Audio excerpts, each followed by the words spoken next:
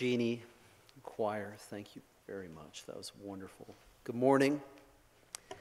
Welcome to Mattituck Presbyterian Church. We're delighted that you're here with us in worship. Just a few announcements before we begin. The first is that this Tuesday is the third of 4 times together for Spirit Fire. If you haven't come, love for you to come this Tuesday evening. Starts right at 7. We end by 8:30. It's a time really just to get acquainted with who is the Holy Spirit, what does the Holy Spirit do. Final Saturday in March beginning at 5 o'clock. We'll have a light dinner and then we'll have an evening just of extended praise and worship, time to sit and be still, to receive what God has to give you. Also, time of prayer for healing, for inner healing, for physical healing, whatever you need. If you're coming out of a season where you feel, I need that, that's a wonderful time to join us and to come and to pray together. We're going to be serving breakfast, our famous Palm Sunday breakfast, beginning at 8 a.m. to 11.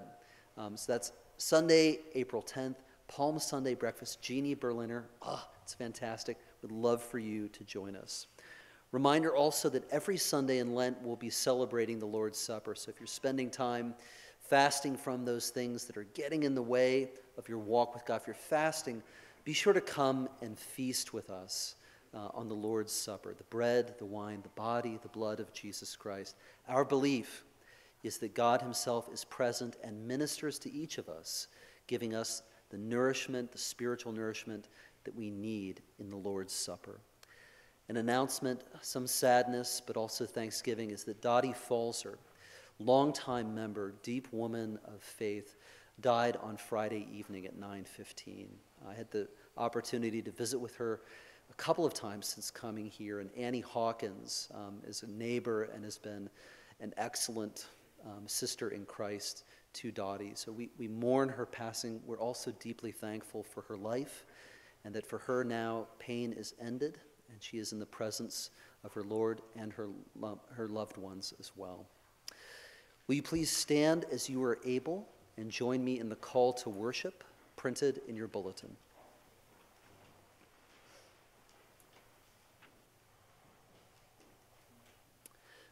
I will bless the Lord at all times.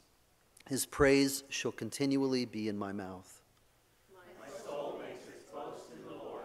Let the humble hear and be glad. O magnify the Lord with me, and let us exalt his name forever. I sought the Lord, and he answered me, and delivered me from all my fears. Those who look to him are radiant, and their faces shall never be ashamed. This poor one cried, and the Lord heard him, and saved him out of all his troubles. The angel of the Lord encamps around those who fear him and delivers them. Oh, taste and see that the Lord is good. Blessed is the one who takes refuge in him. O fear the Lord, you his saints, for those who fear him lack nothing. Our first hymn is A Mighty Fortress, number 151.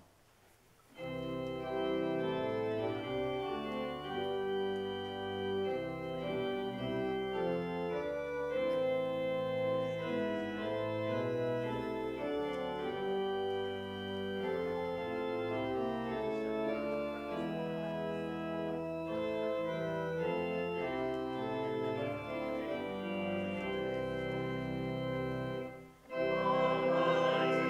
fortress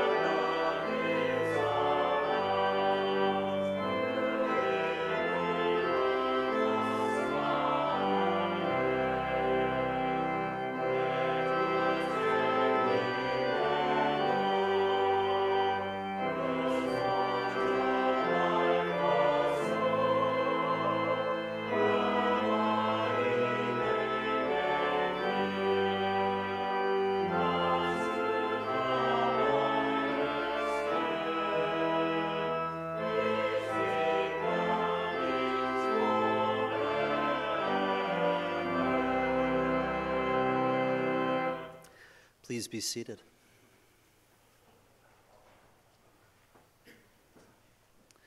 And please join me in the prayer of confession, also printed in your bulletin. Merciful God, in your gracious presence we confess our sin and the sin of this world. Although Christ is among us as our peace, we are a people divided against ourselves as we cling to the values of a broken world. The profit and pleasures we pursue lay waste the land and pollute the seas. The fears and jealousies that we harbor set neighbor against neighbor and nation against nation. We abuse your good gifts of imagination and freedom, of intellect and reason, and have turned them into bonds of oppression.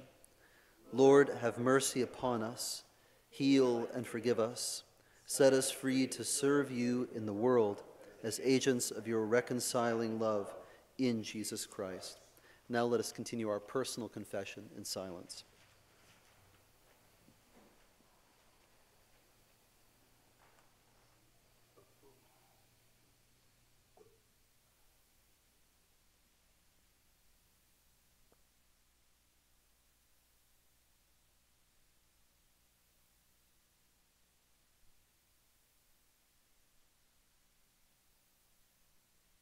Friends, believe the good news. In Jesus Christ, we are forgiven. Know that you are forgiven, and be at peace. The peace of Christ be with you all. Let's share a sign of peace with one another.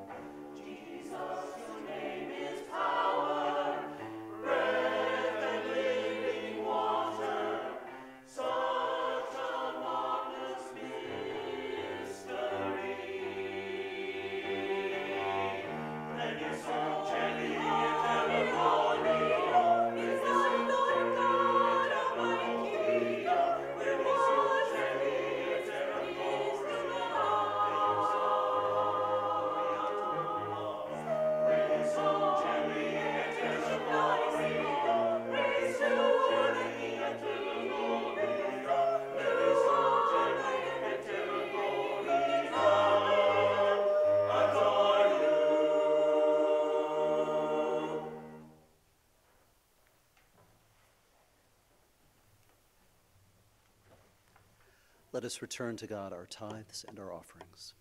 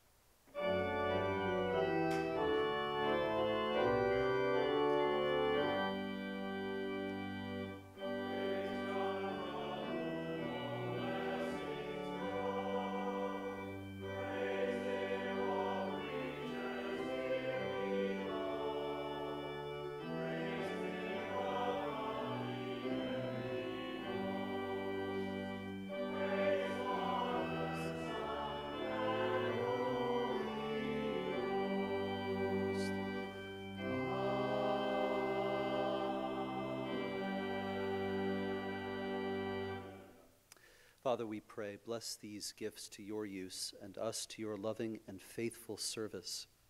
Keep us ever mindful of those in need and all those who are near and dear to us. We ask this for Christ's sake. Amen.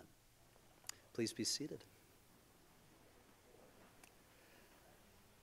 Last week, we looked at what it means to be raised to new life, to become a believer in Jesus Christ. And it means a transfer from death to life. It means God comes in and, without respect to what we've done, right or wrong, says, you belong to me. It's God's grace is visited on us, and we become a new person in Christ. When that happens, at the same time, the Holy Spirit takes up residence within each of us and begins a lifelong work of transforming us. That's what we're going to look at todays. Or once that happens, okay, then what? What happens? What does the Holy Spirit do within us for the rest of our life? I'm going to read from Paul's second letter to the Corinthians, and in it, there's this contrast. There's a lot going on in the passage that I'm going to read, but at the heart of it is this contrast. Two different kinds of ministry. A ministry that leads to righteousness and to life, and another that leads to death. And at the heart of that difference, those two different kinds of ministry, is this. We become who or what we behold. We become who or what we behold, what we look at.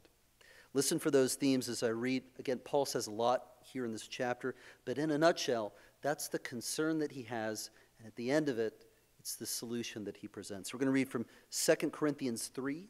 It's page 1177 in your pew Bibles if you'd like to read along.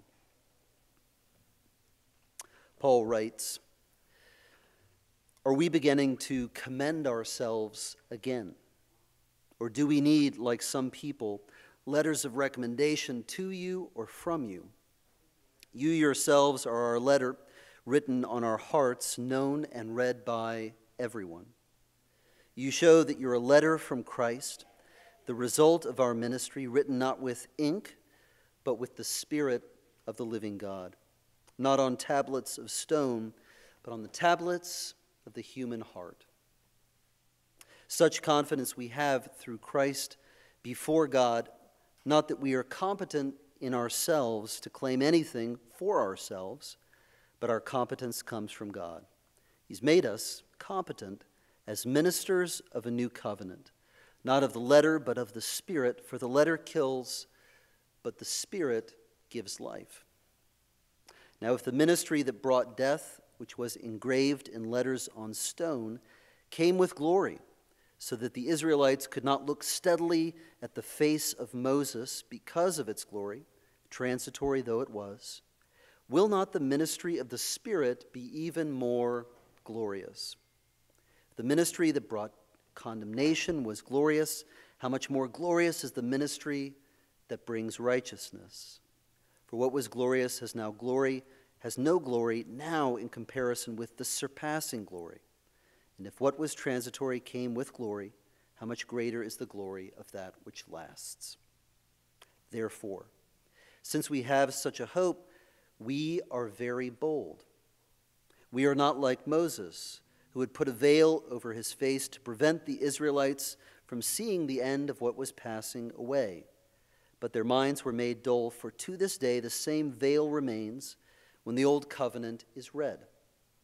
It has not been removed, because only in Christ is it taken away.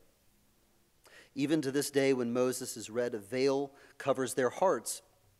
But whenever anyone turns to the Lord, the veil is taken away.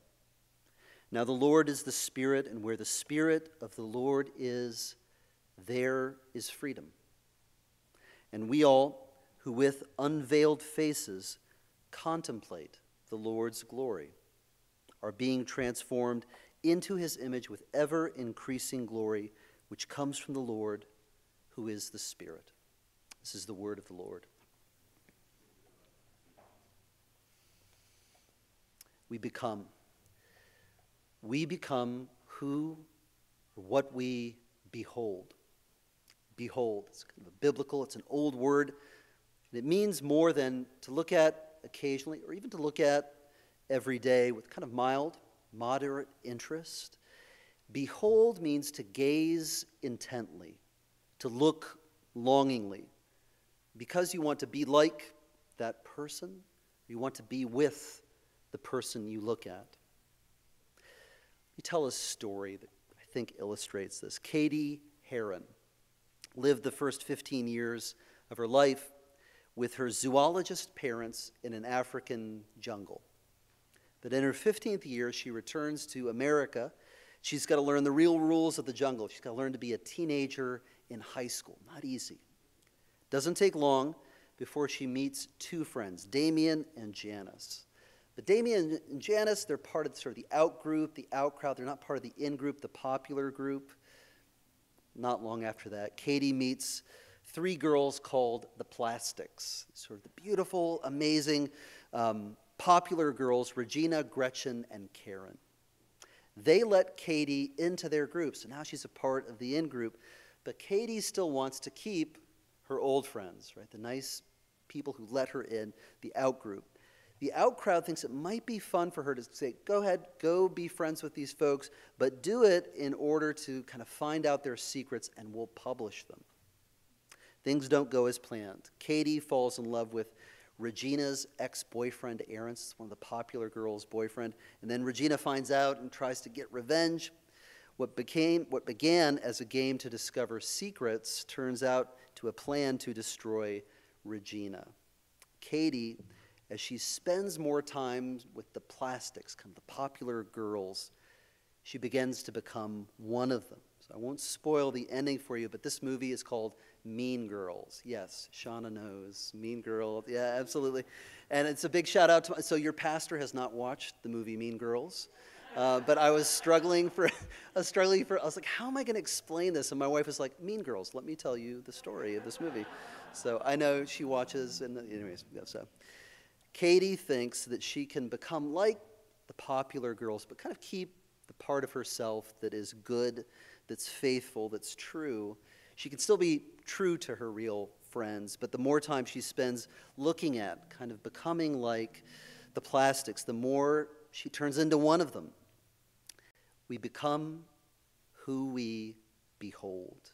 Sometimes the consequences are perfectly awful. But when we see Christ clearly, when we're transformed by his Spirit, his commands, his law, then become not a set of rules kind of detached from who he is, a set of rules for kind of self or spiritual improvement, but we hear them as the Good Shepherd's own voice speaking to us in times of need and times of encouragement, in the way that we might remember the words of a loving parent or a good coach when we launch into some crisis.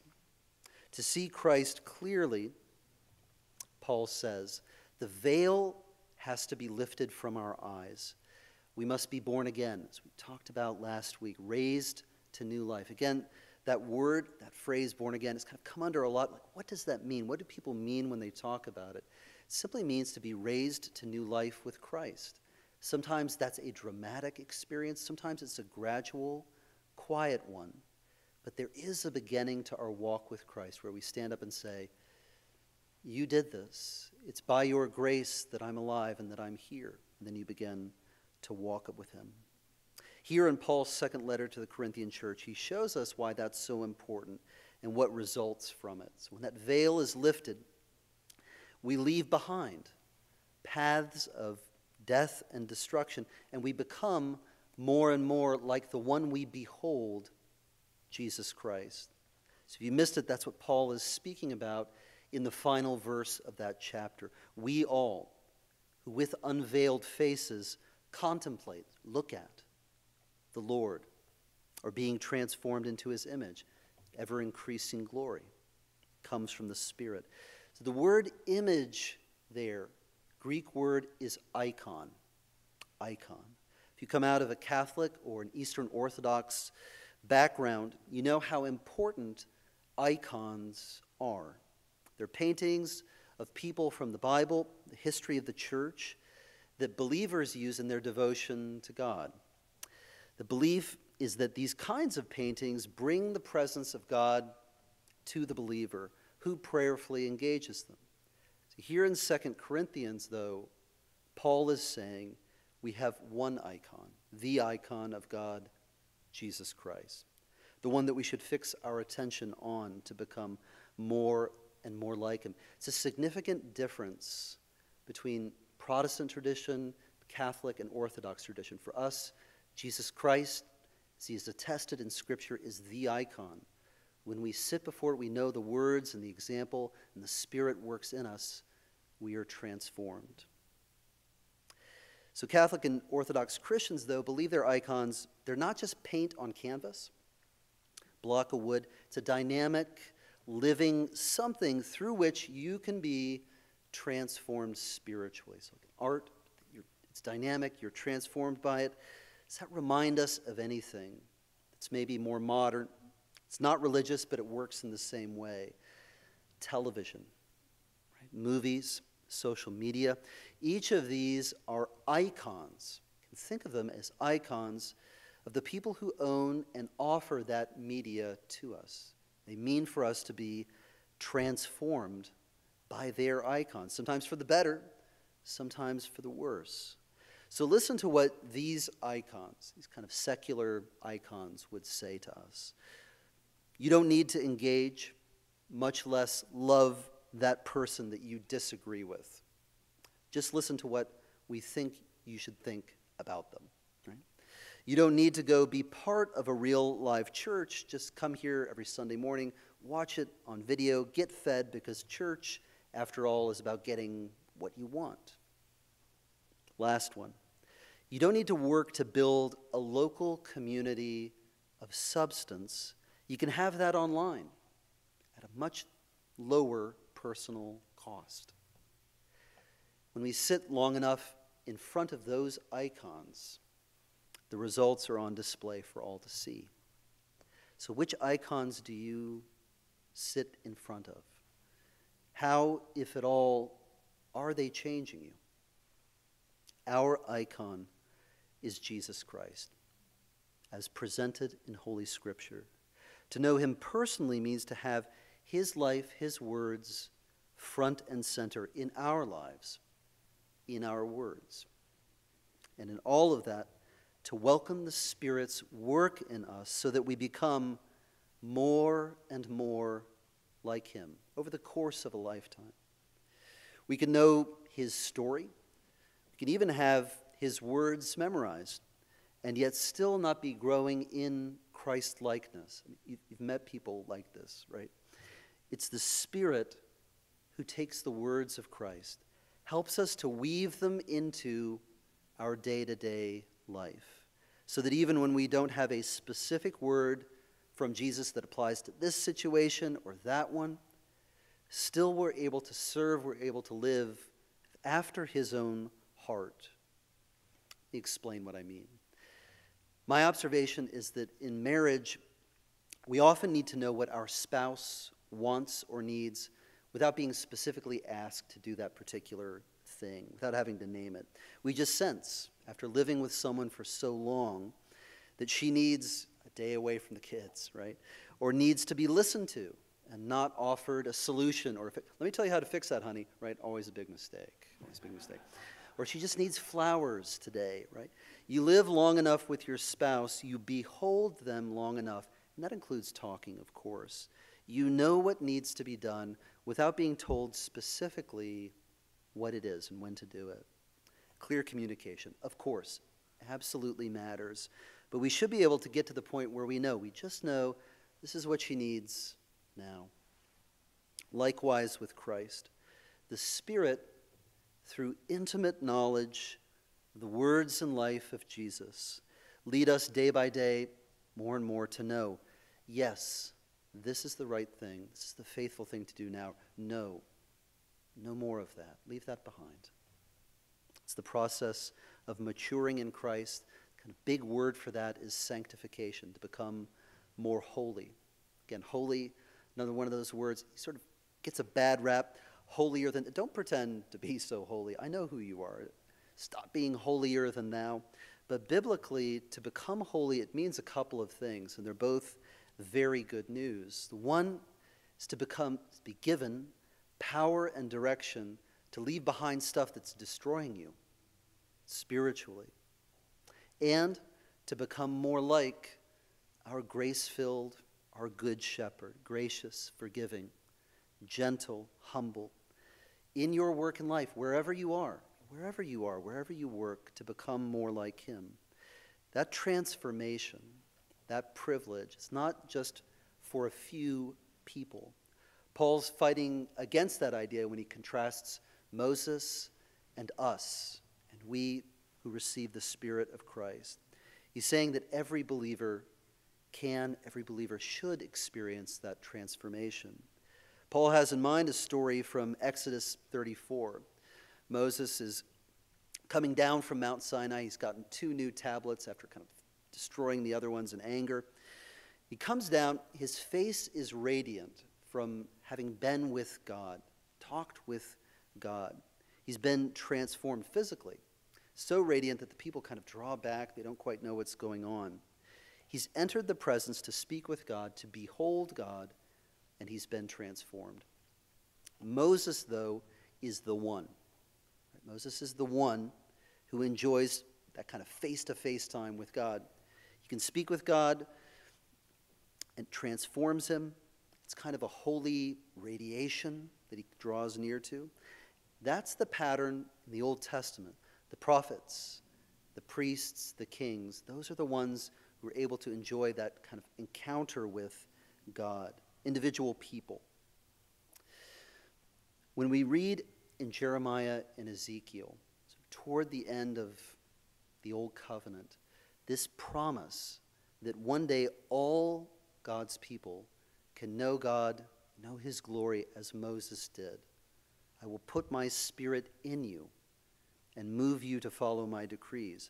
I will put my law in your minds and write it on your hearts. So instead of delivering a list of rules, of commandments, God himself in his spirit will write them on our hearts. That's for us, for we who have accepted Jesus Christ, who walk with him day by day. Whenever we turn to the Lord, turn away from spiritual death, the veil is taken away. That's what Paul is talking about. The veil is lifted. We're raised to new life. Because that veil is lifted, we now look on Christ face to face as we see him in Scripture and as the Spirit transforms us. When we behold the face of Christ, his words, his deeds, we invite the Spirit to transform us, then we're able. The change that happens, it can look like this. We're able to sit down with that person. It's a very different view on the matter than us, and listen without judgment, without compromising our values, but without judgment. Then we're able to go, right? Be part of that imperfect, kind of messy church because we see, we confess, we're imperfect. We're messy. We can go into the community to meet our neighbors in need and simply help them without seeking reward or renown. Come sit before Jesus Christ day by day, week by week, as we find him in Scripture. Come to the Lord's table where, again, our belief is that he's come to minister to each one of you, to raise you to new life, to strengthen you in your walk with him. In the name of the Father, and of the Son, and of the Holy Spirit. Amen. I'd like to invite our elders forward to help serve the Lord's Supper.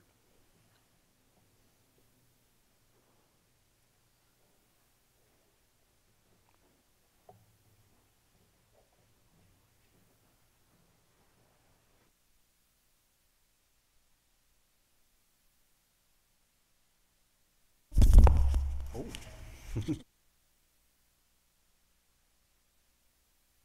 Go.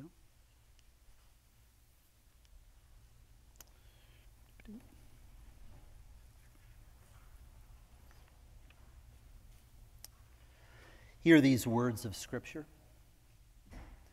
Jesus said, "Come to me, all you that are weary and are carrying heavy burdens. I will give you rest. Take my yoke upon you and learn from me, for I am gentle and humble in heart, and you will find rest for your souls. I am the bread of life. Whoever comes to me will never be hungry. Whoever believes in me will never be thirsty. Blessed are they who hunger and thirst for righteousness, for they shall be filled." Let us pray. You are holy, O God of majesty, and blessed is Jesus Christ, your Son, our Lord. He lived as one of us. He knew our joy, our pain, and sorrow. He died our death. By his death on the cross, you revealed that your love has no limit. By raising him from death, you conquered that last enemy. You crushed all evil powers and gave new life to the world.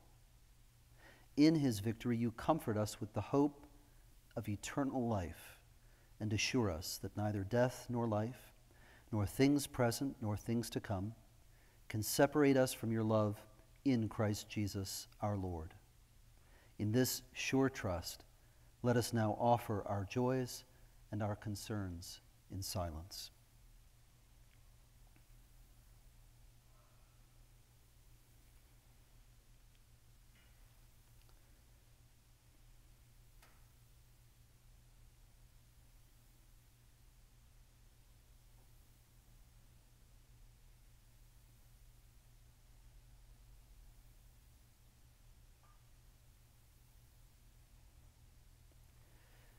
Gracious God, pour out your Holy Spirit upon us, upon these gifts of bread and wine, that the bread we break and the cup we bless may be the communion of the body and blood of Christ. By your Spirit, unite us with the living Christ and with all who are baptized in his name, that we may be one in ministry in every place and time. Amen. The Lord Jesus, before he was betrayed, before he was crucified, gathered with the disciples in the upper room, and after blessing the bread, he broke it and said, "Take, eat. This is my body given for you. Do this in remembrance of me." In the same way, he took the cup, and after blessing it, he said this, "This is the cup of the new covenant, sealed in my blood, shed for you for the forgiveness of sins. Whenever you drink of this, do this also in remembrance of me." Friends, these are the gifts of God for you, the people of God. We have gluten-free, if you'd like that. And if you would, raise your hand, and I'll bring it to you. Okay.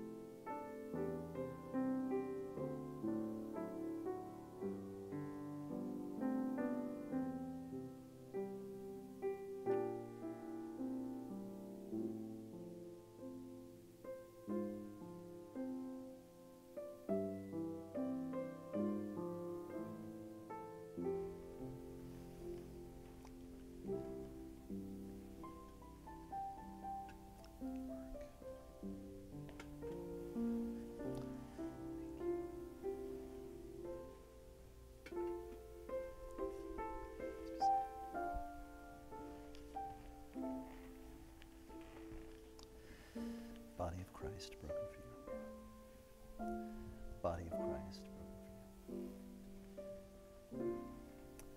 Body of Christ broken for you. Amen. Body of Christ broken for you.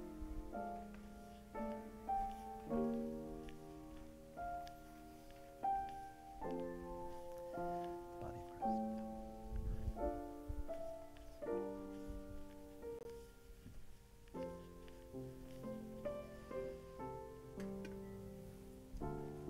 Body of Christ broken for you.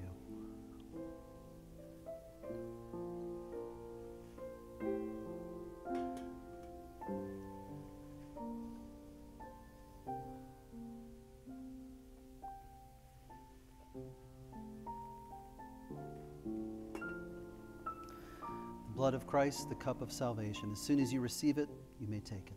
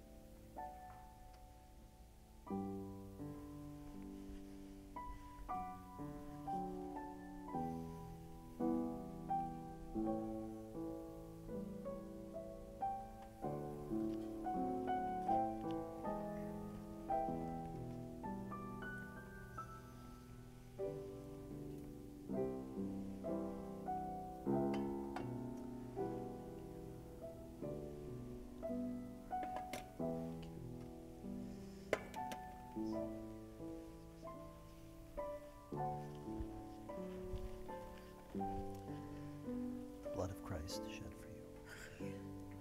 The blood of Christ shed for you. The blood of Christ shed for you. Amen. The blood of Christ shed for you.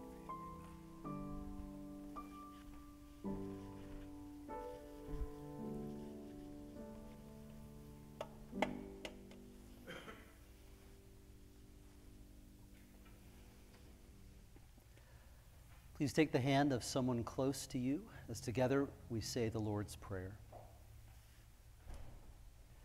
Our Father, who art in heaven, hallowed be thy name.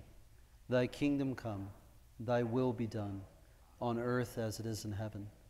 Give us this day our daily bread, and forgive us our debts as we forgive our debtors. And lead us not into temptation, but deliver us from the evil one. For thine is the kingdom, and the power, and the glory forever. Amen. Please stand for our final hymn.